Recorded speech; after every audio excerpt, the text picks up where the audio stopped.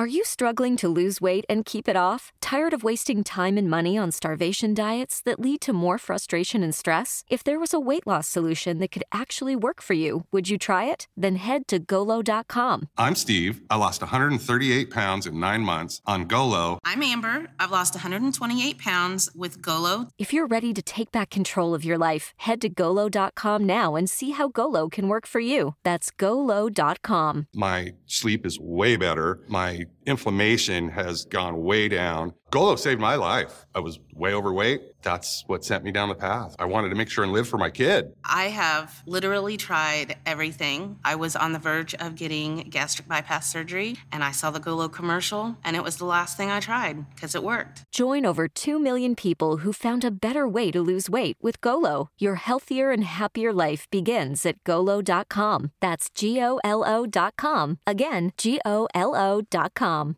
Where you hear the unexplained voices talk underneath Stephen Dawn about the equipment Stephen Dawn is setting up. It just riddled and blew my mind when they were able to show me that audio file of a mysterious male voice talking to another mysterious male voice.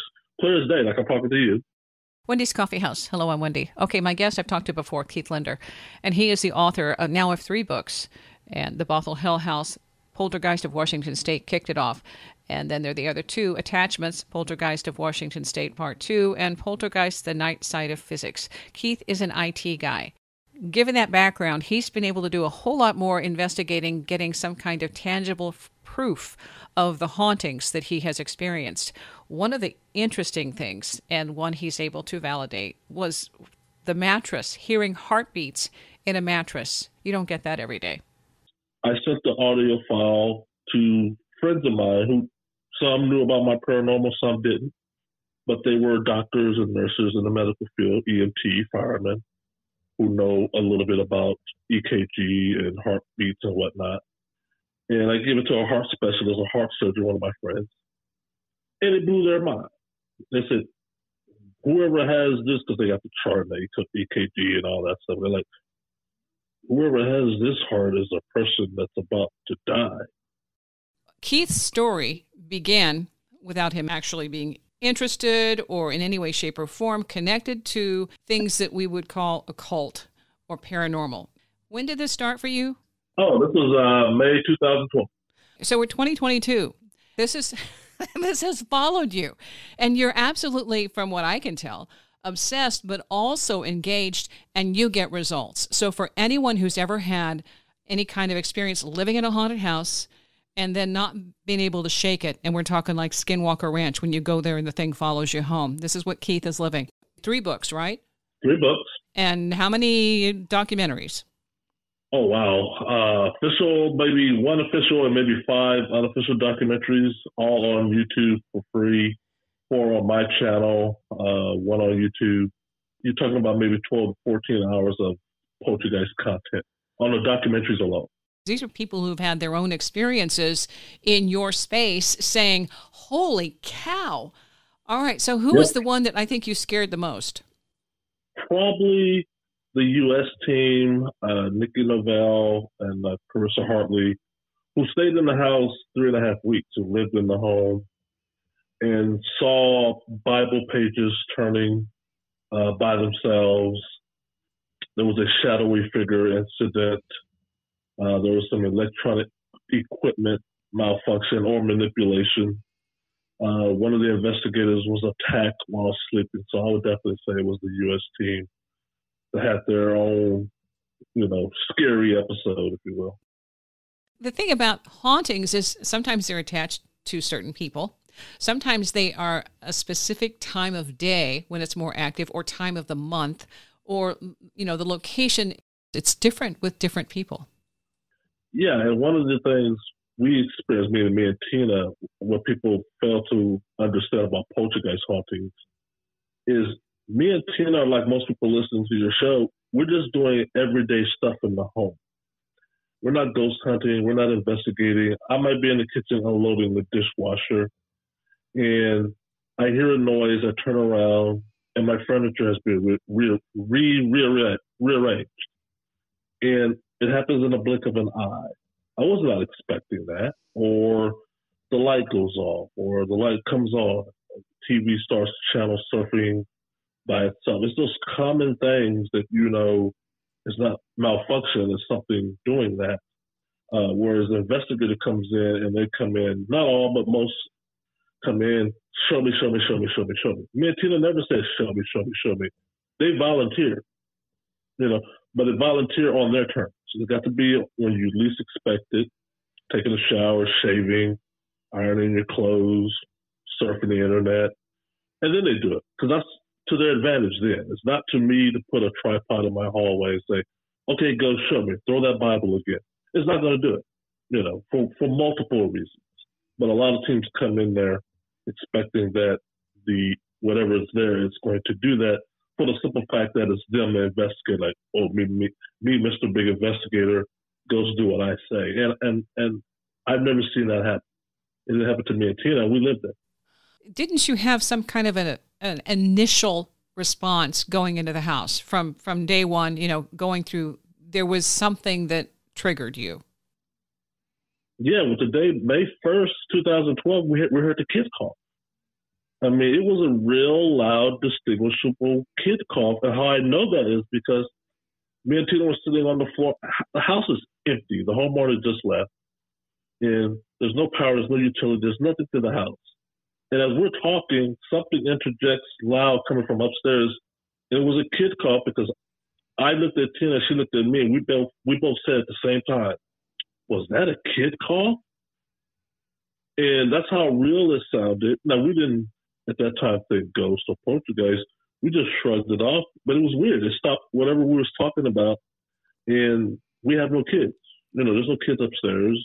We didn't even get up to go investigate because we having no brush with the paranormal whatsoever. Our mind just deduced that as to, man, that had to be a car passing by or next door neighbor or something. But wow, that sounded like a kid cough. And then fast forward months later, with the kid toys appearing in odd places, then you start playing connected dots. Like, oh, it's all connected. Oh, and then you look online, and the websites online give you a good template or bullet point as to what to expect and look for. And we were passing with flying colors. This is the Bothell Hill House, Poltergeist of Washington State. This story in 2012, that's your beginning of trying to get up to speed on what the heck you're dealing with, realizing you're spending time with a poltergeist because you've got 2 more books after this, and then Tina is gone. What happened going forward? Well, like most poltergeist cases, the activity intensified. We reached out for help locally and statewide, nationwide, and the activity escalates both physical and mental. There's a mental component, psychological component, or attack that often gets ignored. We being neophytes and new to the paranormal are way in over our head. I mean, we are so in over our heads. Let me give you an example. The first time I saged or smudged, I'm in a poltergeist house, The first time I saged or smudged, I had all the windows closed, all the doors closed. And I went to sleep, Betty bye-bye, 20 minutes after I smudged or saged. In the Bothell house, of all houses. I later learned that's a huge no-no. You don't smudge with windows and doors open because you're keeping or trapping the energy in. And if your house is giving you malevolent activity, which ours was at the time, going to sleep could be very dangerous. And it was. We were attacked while sleeping. I was attacked while sleeping. Objects are thrown. Spontaneous fires. Yeah. But the poltergeist is not going to tell me that. It's not going to say, hey, I wouldn't suggest smudging right now, Mr. Linder. It doesn't, because it's not working in its favor. So that's how in we were over our heads. We were so in over our heads. Okay, Keith, the reason I like talking to you is because I've had my own experience with this stuff. And somebody I knew left some baggage in my home. And so I had another friend come in, and immediately it was like, oh gosh, this is here. So we did the smudge thing, leaving the front door open to get, to direct it around through the house and out the front door. When we tried to go through the front door, the screen glass door, that door was being held shut from the opposite side. I had to push very hard to get that door open and hold it open as we exited with the sage smoke. So I know what you're talking about. That's why it's like, this story is legit. I've been there. I know what you're talking about. And it's not a cakewalk, because it's a mental thing of, how do I get around something I can't see that actually knows what I'm thinking and what I'm going to do before I do it? That's what you're looking at. Yeah, they see everything I do, Tina does, the investigators. You know, when people come in the home, right, they got to set up their equipment. They got to power charge it up. They got to put wire down, put cameras up. The poltergeist sees all that. It's not like they come home and like, oh, behold, where'd all this stuff come from? They see all that. They see the conversation, the plan of action, the template they're going to run as to how we're going to try to solve this case. And we got the voices to prove it. You know, the parapsychologist Steve Mera and Bothell out of the UK, who stayed in the house 2.5 weeks, got remarkable EVPs where you hear the unexplained voices talk underneath Steve and Dawn about the equipment Steve and Dawn are setting up. It just riddled and blew my mind when they were able to show me that audio file of a mysterious male voice talking to another mysterious male voice. Clear as day, like I'm talking to you. Of course, you can hear with the naked ear, but the voice recorders and video camera recorded it beautifully. And they are talking intelligently like I would talk to you if we were to observe somebody setting up cameras. We'd be like, oh, what model number is that? Oh, what? Oh, I have that breast. Oh, Sony, JVC? Yeah, okay. And that's what the unexplained voices are doing. And one of you goes so far as to say, hey, go take one. You know, go take one of those cameras. Give it orders to go take one of these high expensive cameras that the investigative teams brought in. And like I said, verifiable, because it's on my YouTube channel, links are in my book, and it just riddles the mind. See, it's one of the best cases because you are so tenacious, so determined, so curious and stubborn. There are very few people who are willing to follow this or willing to engage it, which is what you've done. And I know in some ways it's reluctant, but the other thing is like, again, you can't stop because you're so incredibly curious that even when you move from location to location, you now have that attachment. But yeah. Explain, the heartbeat in the mattress. Yeah, the heartbeat and the mattress indentations began in the Bothell house, but did not subside when I moved out. Full disclosure, I no longer live there. But they followed me, and you're right. It's these weird pulsations coming from both mattress and pillow, sometimes the headboard. And me, I feel blessed because I was able to buy online these highly expensive stethoscopes, digital stethoscopes. Because I'm always thinking, I can talk about it all day, but other people are going to have to hear this. And what device out there exists where you can capture a heartbeat other than the one coming from your own heart? But I got these digital stethoscopes, and I set them up in my bedroom, and I can house monitor miles away. These are Bluetooth, Wi-Fi enabled, expensive digital stethoscopes. And I was lucky. And I was able to capture these disembodied heartbeats. I wasn't expected to, but I was. And just to make sure that I'm dotting my I's and crossing my T's, I sent the audio file to friends of mine who some knew about my paranormal, some didn't.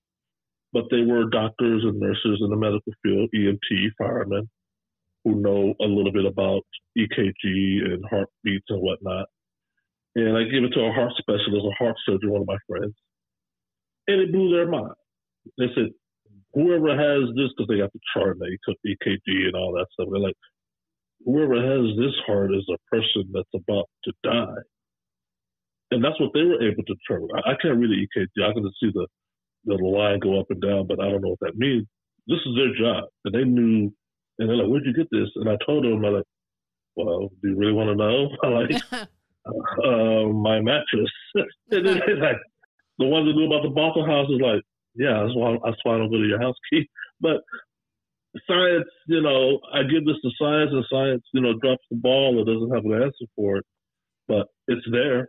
It's still there to this day, the audio and the mattress indentations and whatnot. And it's not like I'm special or unique because other poltergeist cases where the house occupants talk about the same thing, about disembodied heartbeats and mattress, like an invisible cat or dog entered your bedroom or jumped on your bed. But there's no cat or dog. It's just the mattress going, indentations as it makes its way towards you. And I've had that. I still experience that. I still experience the swoosh, the little energy that goes from one side of my body to the other or exits, or sometimes it doesn't exit. Do you have any telepathic, like audio voices in your head, any kind of engagement in that way? That's a good question. I've been told by others that maybe I can tell people I have intuition. I have a little bit of keen insight. There's definitely a weird connection. This is going to sound weird. Some of the spirits or entities that I've been dealing with over the years, Steve Merritt and Bothell has witnessed this in the Bothell home. They seem to want the evidence to get out there. They seem to want to be a willing participant, albeit on their terms, of what I can release and what I can't. Like I've noticed over time, if I go real deep into the shadowy figures that I've seen, then there's equipment malfunction and there's interference between me and the interviewer. They're like, we can't hear you anymore, Keith. You switch to another topic, then the audio is fine. It's just certain subject matter brings on this equipment malfunction. A good example I'll give you is a year ago, almost 2 years ago, I uploaded on my YouTube channel a video about fire poltergeist, spontaneous combustion and related to poltergeist activity.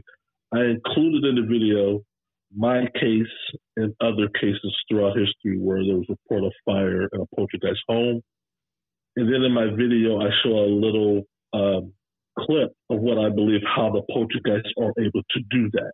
And I go into depth what is called black body radiation.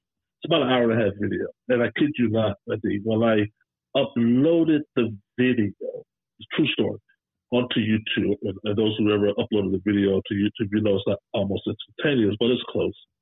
And as soon as I hit the enter or the click on my mouse to upload, my fire alarm in my third place of residence started going off. I've not had a fire alarm go off since the Bothell house, so I'm still sort of PSD about that. And I freak out. I get up from my office, and smoke is billowing from my bedroom. I have a fire in my bedroom. There's a candle that I had burning that was sitting on the entertainment center, nearly exhausted of oil or wax or whatever. But flames are billowing out in like no tomorrow. And my house or my apartment filled up with smoke. And it took me a while to distinguish the smoke and the fire. I was shivering like a leaf because it brought me back a flashback into the Bothell home where we had the poster catch fire and the Bibles catch fire. And I remember when I finally extinguished the fire, I was like, what caused this fire? And I look into the candle. There's an object in the candle that caused the flames to ignite. I still don't know to this day what the object is because when the wax rehardened, it solidified around the object, and I'm too scared to melt the candle again to even touch whatever that object is. But I went back to my YouTube channel, and the video uploaded successfully. But both things happened at the same exact time. And I know me. That's not a coincidence. To upload a video about pyro poltergeist activity, and at the same second, exact same second, a fire billows out my bedroom. Yeah, part of this has to do with our own thoughts and how conscious we are when we are drawing or magnetizing, energizing, radiating, and bringing something on another plane into our space. And I think you do that effectively without knowing it. I do think this has to have been a past life for you, experience, talent, ability that you forgot, that is also giving you an extra boost when it comes to these kinds of experiences. And I agree. A lot of times there are spaces you go into and it isn't about scaring you away. It's about waking you up. It's saying, hey, you're not alone. We're here too. And we were here first. Yeah. And I always ask the question, why me? And I'm pretty sure they'd be like, why not you? Because you're right. One of the things not often, but I used to, but it happens periodically still when I'm searching my case or other cases and trying to compare the other cases to mine.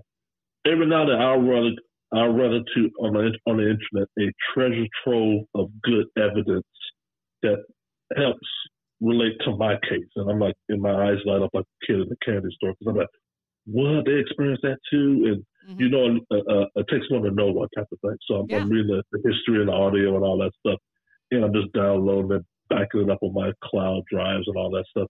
And then, kid you not, I hear a whisper in my ear say, Keith. Sometimes it's female, sometimes it's male. Most times it's female. And it's always during the times when I encounter a huge revelation about poltergeist activity that relates to my case. Mm-hmm.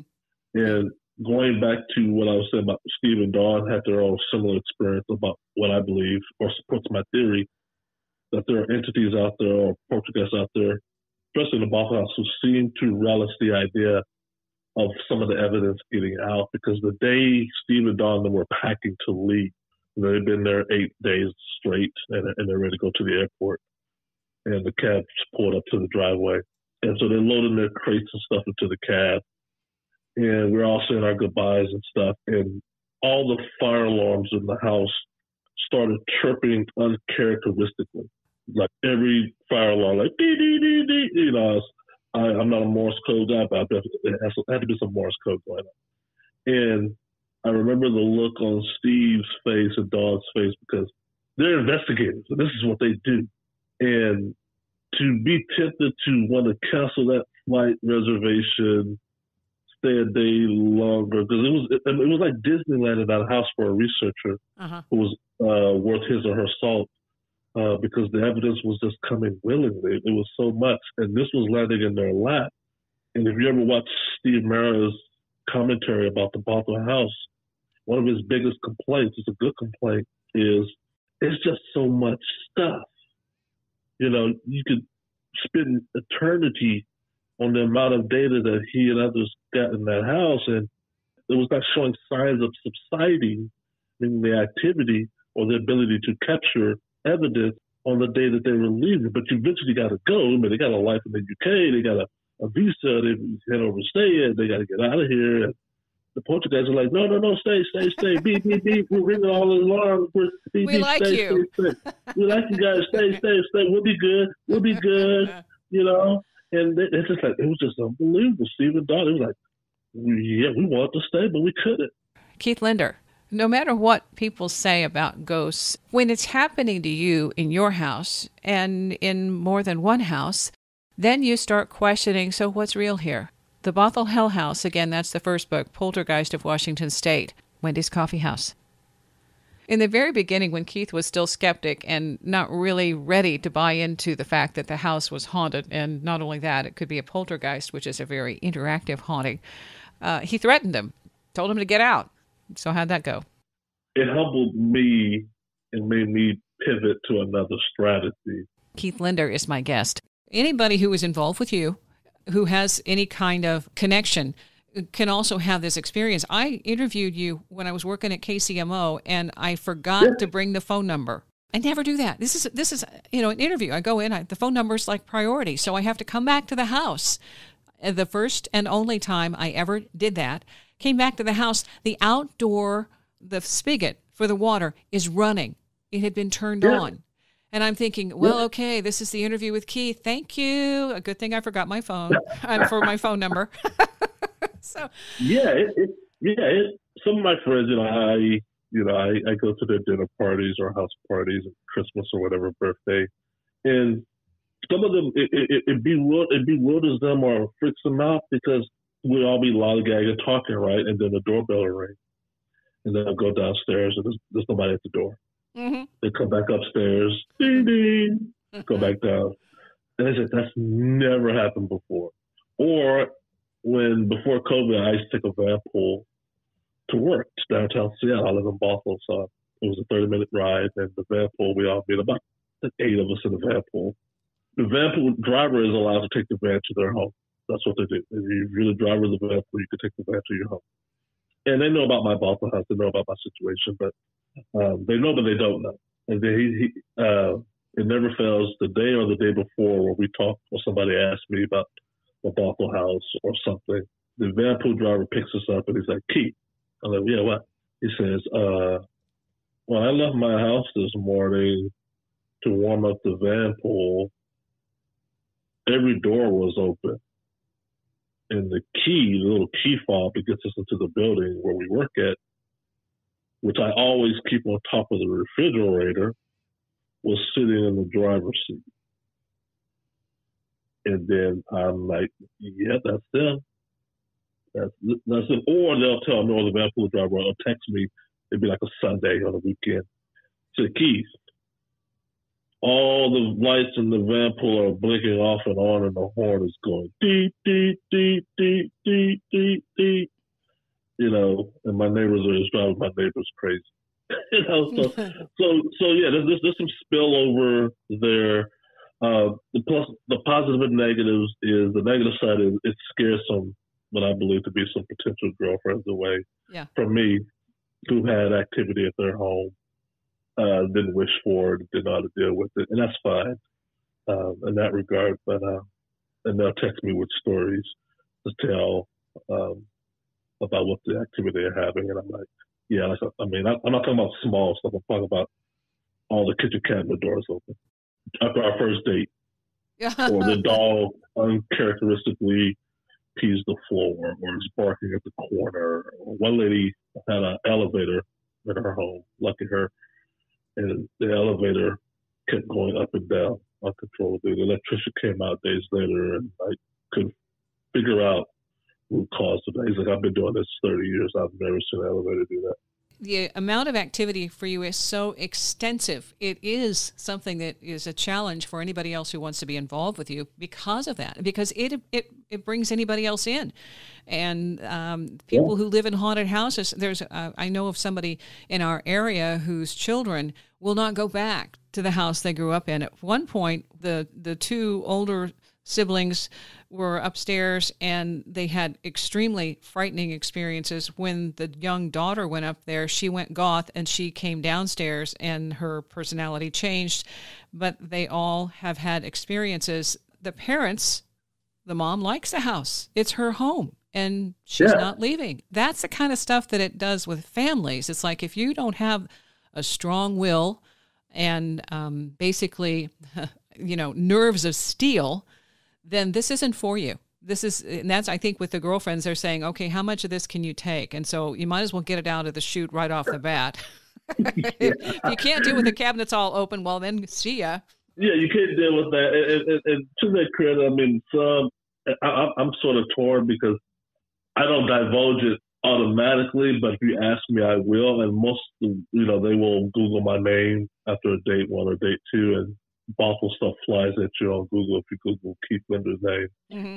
So they know, so the cat's out the bag. But some, I've had two reactions. I've had those who are like, oh no, I'm not dealing with you anymore, bye. Or those where I ain't scared of no ghosts. and I kind of hate the ones who say, by what they say about it, when they say I ain't scared of no ghosts, because I know that's inviting my, these spirits. Oh, yes. You're not really? Oh, okay. Well, let's open up her kitchen cabinet doors. And I always say, hey, don't say that, or don't say that out loud, or, whatever. Oh, no, I ain't scared. No, I wish a Poltergeist would follow me home. And I put my hands in my head in my hands, and I'm like, no, don't say that. And sure enough, I get that text message a day or two later, and they're like, hey, Keith, you're a nice guy, but yeah, no. Yeah. I was in college, my girlfriend, and this is at Pittsburgh State, in the dorm. That's not haunted. No, So we're in the basement floor in the dorm. I walked in the room. We were having, for some reason, a conversation about ghosts. She's sitting near the window, and she says, I don't believe in ghosts. And I think she said the same thing. I'm not afraid of ghosts. The curtains behind her came straight out. And so she's seeing them beside her, about, head level, seeing these curtains. And immediately the Cowardly Lion on The Wizard of Oz, I do believe in ghosts, I do believe in ghosts, And I thought, that was a really, like a grandstand performance. And I thought, okay, maybe we need to tone it down. Yeah. Not talk about this. Yeah. Because they're always around, they're always listening, and you know, if you challenge, I mean, especially the ones in our house, if you put the gauntlet down, they're gonna take you up on it, and it humbled me. I mean, I was just like that way too, not knowing what I was fighting or dealing with. I used to be that same guy in my house, telling them, "Get out of my house or else." You were brazen. Or else what? Yeah, you were brazen. You really kind of went full throttle on, this is mine. Yeah. We're going head to head. And they're like, okay, let's go. Yeah. They're like, oh, okay. You go head to head. Okay. All right. And then, so it humbled me and made me pivot to another strategy. But yeah, I have friends who encounter or tell me their own stories or things. And I tell people, don't challenge or you don't have to be gung ho around me to get to know me. I say, ghosts be gone. Just get to know me.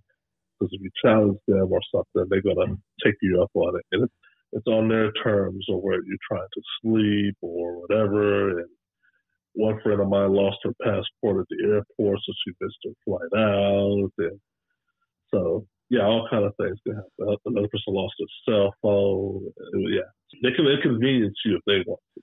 The one thing I saw in the, as your relationship progressed and you became more informed and more aware of your own thoughts is that you became more respectful. That was a big change.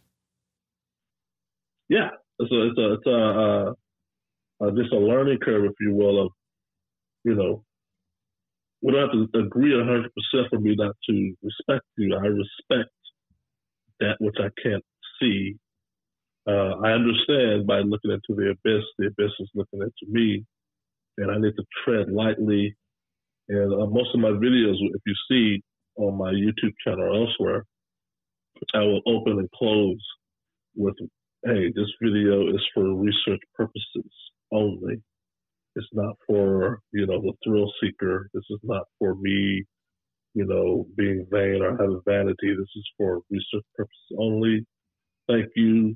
And I'm trying to open and close that door as I'm finished. And I'm always appreciative. Whatever evidence I get, I know it's not me per se. It's them, liking the way I ask. Mm-hmm.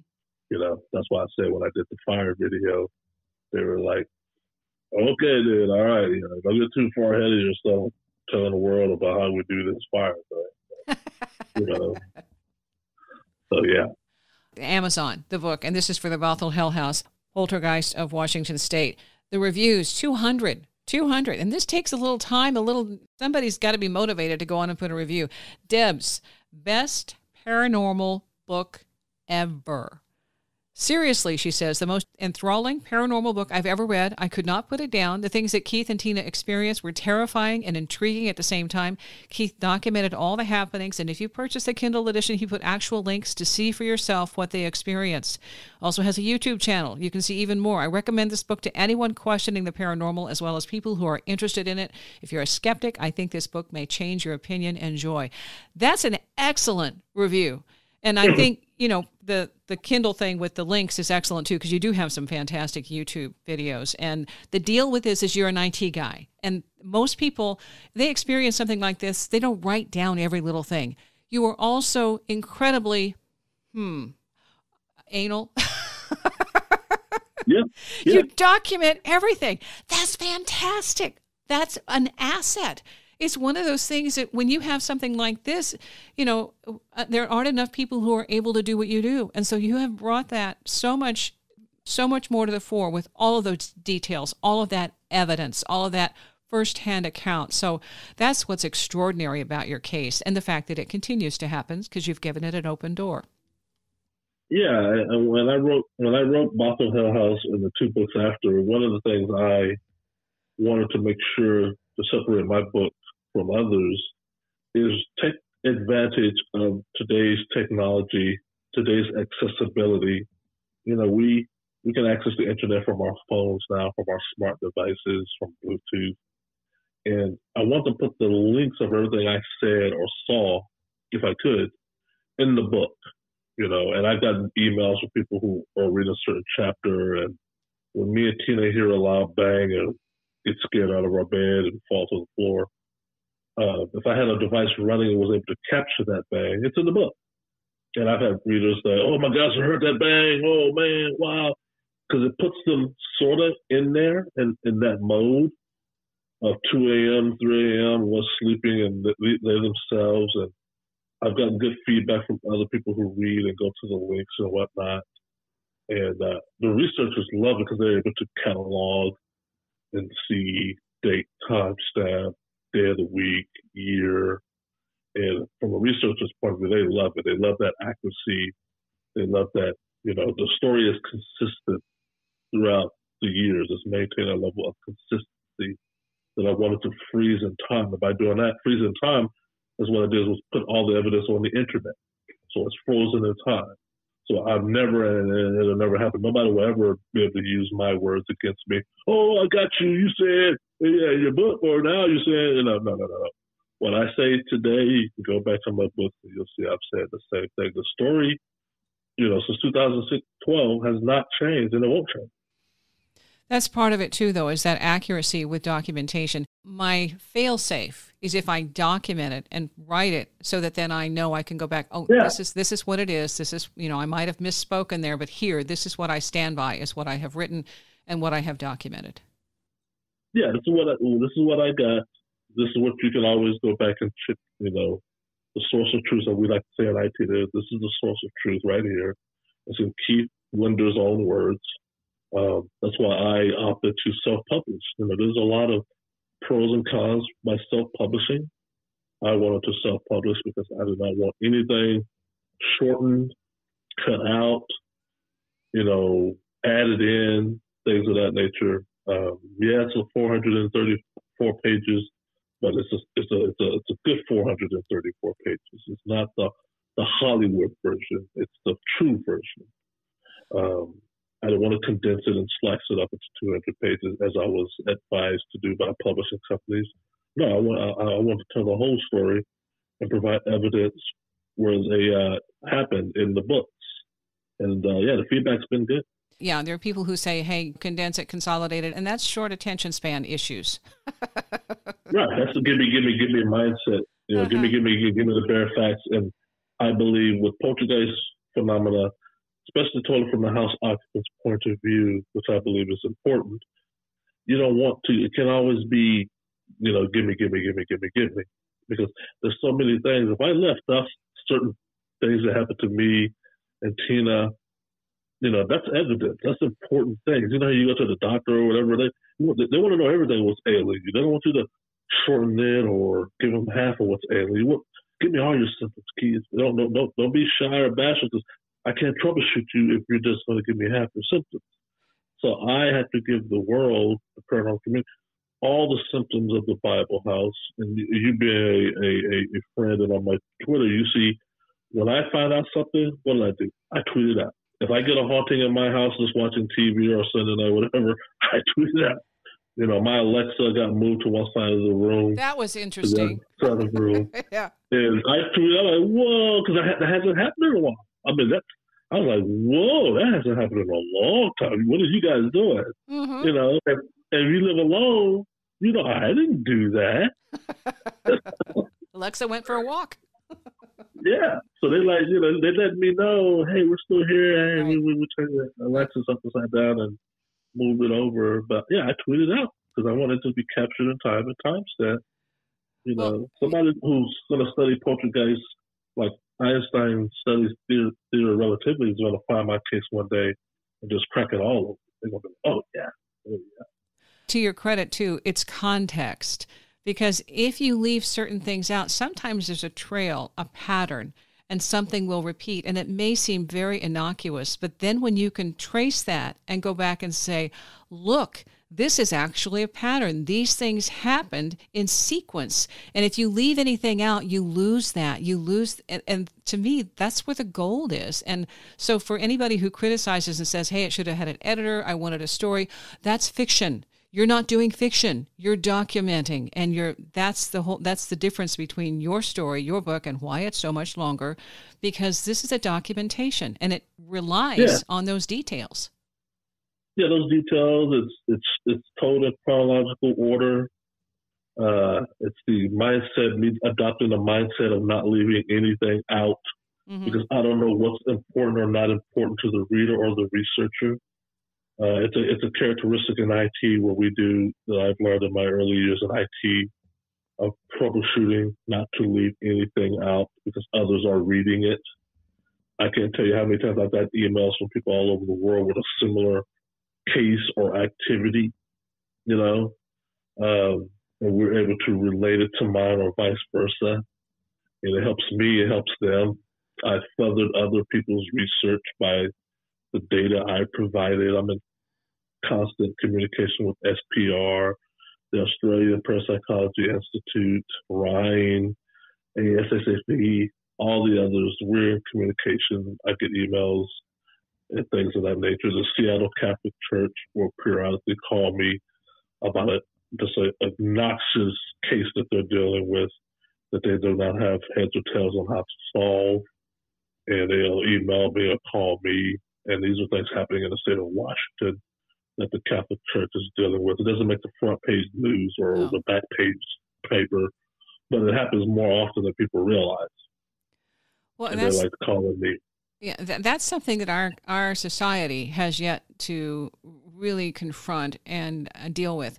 In your own experience, you have made a tremendous transformation because at the beginning of this, there was it would be like an assault and battery. You were traumatized, you were angry, resentful, and the why me thing. It was all this, what did I do to deserve this? And so from there, you went to really, really diving in and immersing yourself into, okay, how can I understand more of why this is happening, how it can happen? And then you began to engage more with it and saying, okay, if it's going to happen, I'm going to figure it out. So that's where I see you now, is that you are so much more accepting and appreciative and respectful of, okay, these things are happening and I'm here to help, not to harm. I'm helping. And it's a whole different change in your personality. Does that make sense to you? Yeah, because I think, and me and Tina had this conversation in the Bothell house, it's always one of those unanswered questions for me. I kind of know, but I don't know. Tina never saw the apparitions. Tina never saw the gray lady, the white lady. Something, or the entities or the gray lady saw something in me to reveal themselves. They're like, you're the guy we're going to reveal ourselves to. Everybody don't see apparitions. Mm-hmm. I didn't wake up one day and say, I hope to see an apparition in the Bothell. I didn't know what an apparition was until after I saw it. So I wasn't walking around saying, show me, show me, show me. But they saw something, sort of like a kid call. There's been multiple people living in the Bothell house. These entities, for lack of a better word, saw me and Tina on May 1st. We were in the house no more than maybe 20 minutes. And they said, kid cough. Something in our persona and our makeup that they saw potential in. So you can sort of make the case of they knew where Keith would take this. Yeah. Yeah. Versus the family before or the family before, this couple. Because they instantaneous, not days or weeks or months like some poltergeist cases. Yes. Where you have to live with awful. They immediately leaped into action. And they're like, new couple, come, do it, kid, come, do it now. And they knew that would create some sort of snowball domino effect. And here we are, many years later. Yeah. Yeah, but see, it was non-threatening. It was non-threatening. It was innocuous. And you guys kind of, okay, well, right. So it didn't frighten you out the door, which for some people is like, okay, not here. This haunted. Right. Uh-huh. Yeah. Don't play this Which game. in itself, I told Steve this one, Steve Meredith. I said, you know what? There's a lesson in that of people always talking about, if I would have heard a kid call, I would have been running out the house. I said, well, okay, I'll take your word for it. You probably wouldn't run out the house, or maybe not, but I'll take your word for it that you probably would, because so many people tell me that same thing. But have you ever thought about it from the other side's point of view? It'd be the equivalent of me saying, you walking into the house, Wendy, for the first time ever. I've already been here, before the house was built, but I'm here. Mm-hmm. And then I say hello to you. and then you run out the door. The spirits are probably talking about, well, what the heck did we do? Yeah. We're trying to establish contact. Yeah, yeah. You know, it may be weird, maybe a little bit awkward, but hey, we live in a weird dimension compared to where you live. But, you know, your dimension is weird to us, ours is weird to you, but y'all run into the hills. Yeah. That's rude. You know, that's rude. yeah, that's so rude. And we're trying to give you the keys to the secrets of life, but y'all always run it. Yep. Whereas me and Tina, we didn't run. No. You know, we thought about it, but we didn't run. What's going on with you now? Because, again, this has been a few years, and it's still happening in a different way. I mean, when people are calling you for advice, you've come a long way from that first kid cough. Yeah, where I'm at now is, like I said, I'm in my second place of residence since the Bothell house. I still live in Bothell. COVID has me working majority of the time from home. Mm-hmm. I'm still in IT, still with the same company. I field or filter emails from all over the world and work with different teams. I review my evidence and theirs. I work a few cases as a consultant, especially helping house occupants out dealing with their frightening situation. Yeah. Because I was there. I've been there, done that. Currently still researching 2 books I'm writing at the same time. One is dealing with the spontaneous fire phenomena related to poltergeist cases. And the second book is dealing with wall writings, poltergeist cases throughout history, dealing with wall writers and communication, where we have documented cases of poltergeists developing the ability to speak. You know, there are many documented poltergeist cases where the entity or presence in the home spoke verbally out loud to the house occupants. We didn't have that so much, but the wall writings, you know, the things left on paper or wall, how are they, meaning the poltergeist, able to do that? What does it mean? Going back to that thing, or maybe they're trying to communicate to us, things of that nature. So that in the fire book, Pyro Poltergeist, I concluded The Night Side of Physics, my third book, with the theory or the question out there to the community. I believe poltergeists are a species, like we are. They're a species. And within that species, different poltergeists execute or have different abilities. There's a specific poltergeist in the species of poltergeist or paranormal or ghost or whatever, who has a proclivity of starting fires. Mm-hmm. This is just what they do. Not all poltergeist cases have reported fires breaking out. Right. The extreme ones have. I know the ones in the Bothell house who did fires generally didn't stay in the Bothell home. They would just pay us a visit. Yeah. They would just, and you knew when they were in the home because the mood in the home would change. It would go from 0 to 10. And then once they did the little fire thing, they're done. They're like, here we go. And the other spirits or entities would get out of their way. They're like, oh, pyro guys here. Okay. You know? Mm-hmm. So yeah, it would be my example, put my nerd hat on. It would be like the Empire from Star Wars lore, the Empire, you know, stormtroopers, and then Darth Vader walks in. Well, we know the stormtroopers and the Empire are all bad. You know, you're not going to have a good day dealing with them. They come to your town, right? But, all right. But when Vader shows up, oh, man. You know, even the stormtroopers and the officers and the lieutenants are like shaking in their boots. Vacation, yeah, time off. You're like, okay, I'm putting a transfer. I'm transferring out of this unit. Yeah. You know, because Vader don't love them as much as he loves you. He's just there to handle his own business. And as we see, if you watch the movie, they pay the prices equally as the good guys. if they fail him. Pyros, in my opinion, are the same way. The book's available. You've got 3 of them available on Amazon. Also, your information there. You're also on Twitter and YouTube. If you're not familiar with this and you're listening, check out the first book on the Bothell Hill House. Start there. But if you also have had activity, follow Keith on Twitter just to kind of keep in touch with things that do happen. And this is, your real life story. This isn't something that you're fictionalizing. It's this is what's happening day in and day out. And I like that because it gives us an idea that there's more going on here than the normal 9 to 5 stuff where everything is tuned out. This is when you tune in and say, whoa, what else is happening? And Keith, you've got the details. Yes, there's a lot happening in a 24-hour period that the human naked eye cannot see.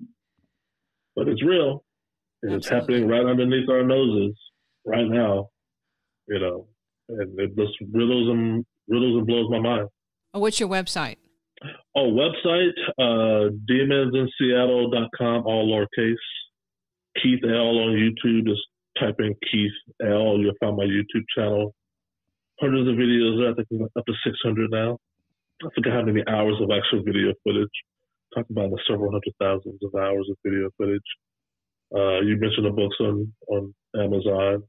The documentary, Demons in Seattle Uncovered, hour and a half, superb documentary. Yeah. From the researcher's point of view, I shut up in this documentary and let the researchers do what it is they do, and the evidence is overpowering, remarkable. Yeah, that's on YouTube as well.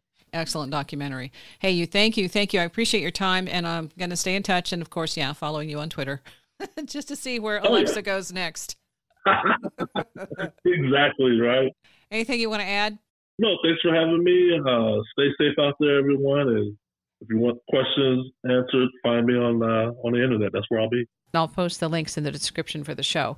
But do a Google search. You can find Keith Linder, the Bothell Hill House, Poltergeist of Washington State. And the fact that Keith is an IT professional, I think, does a lot to help this case and bring a lot more evidence that would just evaporate to the fore. And you can follow him, just not too close because attachments can travel. You think I'm kidding. Thanks for listening. Stay curious.